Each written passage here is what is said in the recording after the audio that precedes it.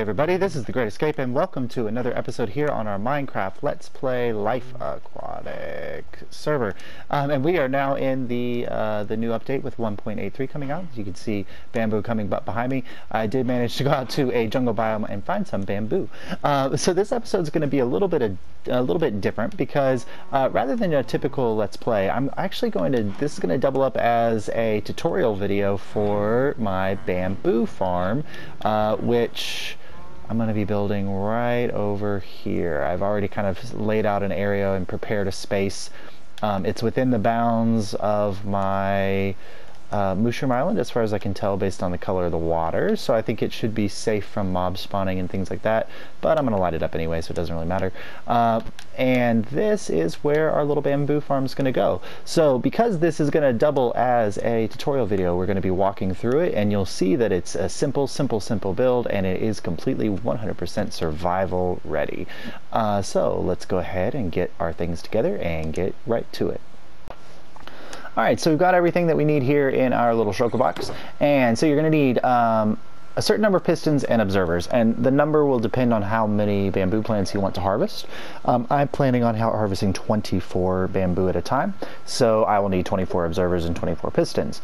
You could do 12, you could do 6, you could do 48, 64, however many you want to do. It's completely up to you, but I'm doing 24 and 24. You'll need a number of rails and powered rails. This number will change depending on the size of your farm, but for the 24, this is just about enough. You'll need the same number of redstone blocks as powered rails. You'll need some dirt blocks, or I think it will also work with sand. I can't remember what the other options are, but you know, something that the bamboo will actually be able to grow on, so that'll be there. A few hoppers, 2. It's probably enough. I've got 3. Bamboo, and you'll need enough to plant, so I need at least 24. A hopper minecart, the same number of redstone dust as observers, and chests. I'm going to be using a shulker box. Well, anyway, I'm going to be using a shulker box. I don't know how things got in that shulker box. Anyways, I'm going to be using a shulker box, but you can also use chests. So that's... Okay, so those will be the things that you'll need, and then you just need kind of a prepared zone. So this is my prepared area, and it's 1 block high, because when I come in here and let's see, where's the middle? Right here. When I come in here and I place my shulker box here for the collection purposes, I didn't want to have to dig down to get to it, but that'll be where it goes. So, you know, you need something that's like this. So you're going to have a zone that's 3 blocks wide.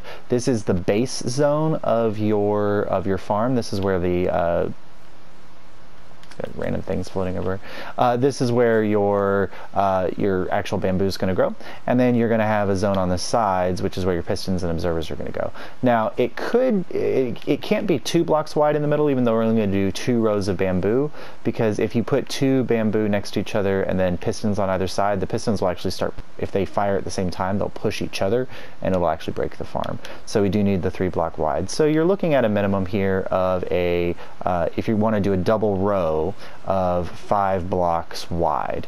You could do a single row of this, and then you could get away with it being 2 blocks wide, but that's what you got. So the next thing you want to do is you want to grab your hoppers and go ahead and you can place them. I'm going to shift click, or not shift click, but R3 click 1 in there, and then R3 1 there, and that should cover it. So now anything that falls in these hoppers will end up in my shulker box. So that's kind of where you want to go. Now you can put this anywhere. You can put it on this side, you can put it on that side, or you can put it on one of these edges. It doesn't really matter, but that is the zone that you're going for. Now the next thing you want to do is grab your rails, all your rail materials. So your rails, your powered rails, and your block of redstone. And this is where we're going to actually start laying down our rail line. Now the actual growing zone of the bamboo is only going to be 12 blocks by 3 blocks going down here. So it's literally it's right here. So 1, 2, 3, 4, 5, 6, 7, 8, 9, 10, 11, 12. So that's the range. So you can lay a you know, a zone going like this here, and then you can either zigzag it back and forth, or you can take it down. It's completely up to you. I'm going to zigzag, so I'm going to go like this, and I'm going to put a powered rail here. Nope, I'm not. That's silly.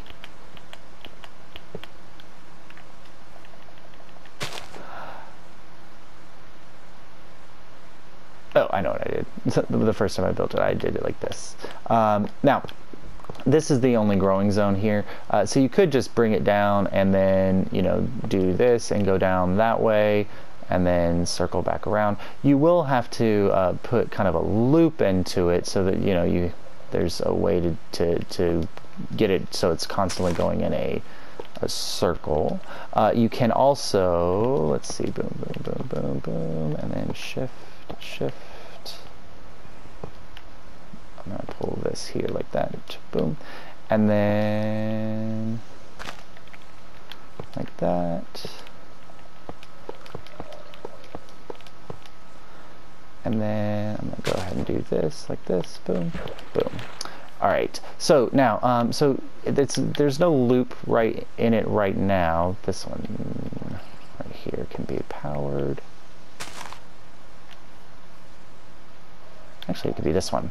There's no loop in it right now because of the fact that there is a end. There's no end. But if I put a block here, which there's going to be anyway, and I put a block here, when I grab my power rail and put it on the track and get it started, it will bounce back and go like that. And it's going to cross over these two things. So if something were to fall in it, like let's say a piece of cod, it gets picked up and then it gets deposited into our little box. So that is, I'm going to stop my little cart. Oh, no, no, no. Okay, cart. All right, there you go. All right, so so that is the rail system as it goes. You do need to have those blocks at the end so that it will bounce back. You could also build it as a loop, and so that would just be taking it out here and then zigzagging like this, going around, but you would need to zigzag it out to here because you have to have straight lines for your powered rails, so that's that. So that is our bottom zone. So the next step is on top of all the rails, you need to place a block of some kind. So it can be dirt, it can be grass, it can be sand, which I guess sand can sit on top of the rails, so you could do it with sand if you wanted. But you have to do all of that. And you want to make sure that these are on every place where there's a rail, so you know that your full grow area is covered. So again, like I said, we've got a 3 area here where those items are going to go. Now, I will be decorating this and making it look all pretty later on, so I'm not too concerned about the look of it. But then along the sides, you're probably also going to need another line of blocks here to support what you're going to do, because we will be building up there. I'm not going to put that line there just simply because eventually it's going to be like stone slabs or things like that, but you will have a line of blocks going there. So this is our build zone, and this is what it looks like. And now you just need to build up on the edges, and I'm going to do mine with glass.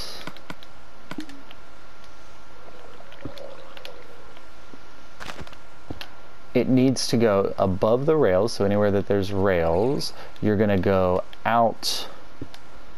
So it should be 12 blocks. So 1, 2, 3, 4, 5, oops. 4, 5, 6, 7, 8, 9, 10, 11, and 12. So it's 12 blocks out in that direction, and then you'll need to do 2 on the end, like this, boom, or sorry, 3 on the end like that,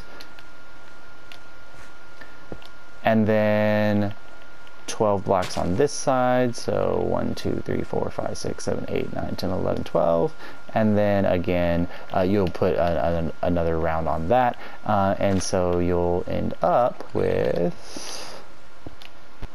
something that looks like this, and those dirt blocks are temporary blocks, but that is that's kind of the base collection area all in place, and your thing is almost ready. We've got just a couple more things to do. Alright, so looking at your thing, it should look something like this. You know, any block can go on the side, but it does need to be grass or whatever on the bottom. And then on top of each of those blocks there, this is where we're going to start actually building our redstone mechanism. So I'm going to go ahead and grab all the things I'm going to need for redstone elements. And this is where we're going to start putting in those things. So on top of each of the side blocks, this is where you're going to put your pistons. So I've got 12 on each side, so 1, 2, 3, 4, 5, 6, 7, 8, 9, 10, 11, 12, and then 12 on this side, 1, 2, 3, 4, 5, 6, 7, 8, 9, 10, 11, 12, like so. So simple, simple, simple enough. And then on top of each of those pistons, you're going to put an observer, except it's not going to be facing this way. Your observer is going to be facing this way, and this can be a little bit tricky, so you might need to you know, put a temporary line of blocks like this, or if you have scaffolding blocks, you can use scaffolding blocks, but you're going to put observers on top of each piston facing this way like this. Alright, so once you have all of your observers in place, the next step is that on the back of each of these we need to put a block of some kind that you can place that will conduct a redstone signal. So oh wait, sorry. On the back, I was looking at that and I was like, that's completely wrong. On the back of each of these, you're going to need to place a block that'll conduct a redstone signal. So it could be you know, it could be dirt like this. It could be something that you can place the redstone dust on top of. So not all blocks will allow you to do that, but you could do half slabs or things, but you are going to be going across like this, and you're going to place a block on the back of each one, and I did lose some, like so. And then on top of each of those blocks you're going to put redstone dust going across like this, and we'll do it on this side too, like so. And believe it or not, your farm is complete. It is done. All we have to do is put the bamboo in there, but now anytime bamboo grows up and it gets in front of one of these, it's going to launch all those pistons on both sides like that. Now you could link them up together so that both sides fire simultaneously. I wouldn't recommend it, but that's that. Now so before I go ahead and put in my collection devices and things like that, I'm going to go ahead and plant my bamboo. So where you're going to put your bamboo is obviously right in front of each place where you have a piston. So you're going to have on this side, so 1, 2, 3, 4, 5, 6, 7, 8, 9, 10, 11, 12. And just because the bamboo grows in all these weird ways doesn't mean that it's going to mess things up, because the piston will, oh gosh. Okay, bamboo does grow very fast, so the system will start going really quickly. So I'm going to go ahead and place my minecart in so it can start collecting anything that does grow, and we'll go from there. Now, a couple quick notes that you need to build up these edges as high as the observers. This is going to prevent some of the bamboo from shooting off the edges and going, you know, over the pistons and things like that. You may even want to do another row on top so that it's 4 high around, so that'll completely 100% in all likelihood prevent any bamboo from shooting up. And it might be a good idea also to fill in these corners, because things do have a tendency in Minecraft to like glitch through these types of gaps.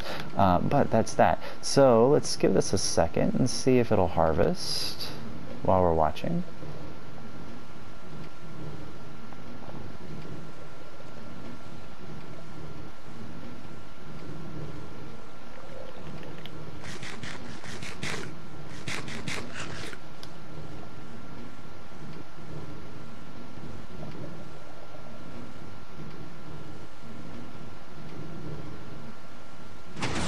There we go. So we got our first harvest there. So you saw how quickly that happened. I didn't speed anything up or do whatever. And that gives us 6 bamboo. Harvest it again. Let's see. 8, 9. 9 bamboo in just a few seconds. So as you can see, this is an incredibly efficient farm, and it's 100% lossless because of the way we're collecting the bamboo, and because there's no weird edges for the bamboo to fall onto. It's only going to fall into this collection zone, and the minecart's going to obviously collect everything. But as you can see, it is a smart idea to build up on top, because you saw that one little piece of bamboo did fly up here instead of ending up down there. So I would recommend putting another layer up here of blocks to prevent that from happening, or even putting a transparent roof on this, glass or whatever, which is what I'm going to do. But that is it. That is the completed farm. So if you enjoyed this kind of mixed video, because it is me building it on my Update Aquatic world, where so this is my survival world that I've been playing with in the Let's Play. But if you enjoyed this tutorial / Let's Play episode, please drop a like down in if you drop a like or a subscription. It really does help the channel out, and it boosts the numbers and all those wonderful things. And if you enjoy this content, other people may as well. And if you really liked it, make sure to subscribe. Leave me a comment. Give me some suggestions about things to do. Love to have conversations with people down in the comment section. And thank you so much for all of wrong button. Thank you so much for all of the support, and we're approaching 150 something likes or subscriptions now, and we're on our road to 200 subscribers, and thank you to every single one of you who's already done so. But this has been The Great Escape, and I will see you next time. P.S. It was only after I made the farm that I realized exactly how cheap scaffolding blocks were. Whoop. I may have more than I'm ever going to use. So the farm is super efficient, and will give you everything you need. Oh, and also P.S. By the way, so the Christmas holiday is coming up, and so this will be the last video that I'll be posting for a little while, because I'm going home to visit my family. But after the 25th, and whenever I get back home, I'm planning on doing some some progress updates on some things around this world, as well as maybe some more farms or things. But happy holidays to everybody, and I will see you soon.